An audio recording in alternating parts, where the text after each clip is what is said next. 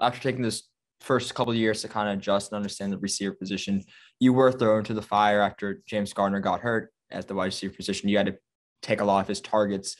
But that 2018 year, like going in and I guess proving yourself in a sense early on, like did that help you? How was that year? Was it growing pains involved? Yeah, I mean, there's a lot of growing pains. Behind the behind the scenes growing pains are the things that people don't see. And luckily, I was able to go out there and do pretty well game to game. But just the transition of understanding how to attack a game week from Monday. Let's just say you play on Saturday, from Monday to Saturday, and what each day entails, from going first down one day and first and second down one day to third down to third and long and short and medium the next day to fourth down to red zone, and just really like learning how to be a student of the game. I think that was the hardest part, because when you're not playing, you only really have to memorize and learn certain things that I know I'm going to go in for this play. When you play the whole game and you're a main targeted guy, you have to know everything, and you have to understand, like, okay, if they put me in the boundary, this is the coverages that they run. This is how this defense runs it. If I'm put at the slot, if I'm put to the field, if I'm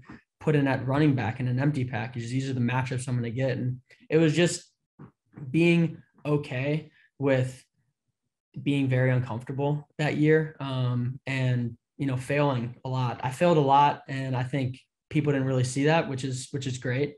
But it was one of the better, most, I guess it was the year I grew the most for sure, at the receiver position. Did you have your first catch that season, that year too? Like, was that like the first time you actually really got playing time? Yeah. So yeah, that my first catch was versus that in that Marshall game. And it actually went for a touchdown too. So I got pretty lucky on that one. Well, I heard you gave the ball away, which I, I no celebration or anything. Yeah, no, I didn't. I didn't know what to do. I was so surprised, like, oh my God, I just scored. The next thing I know, it was like a whole series had already gone by, and then like I was back out on the field. I was like, oh my gosh.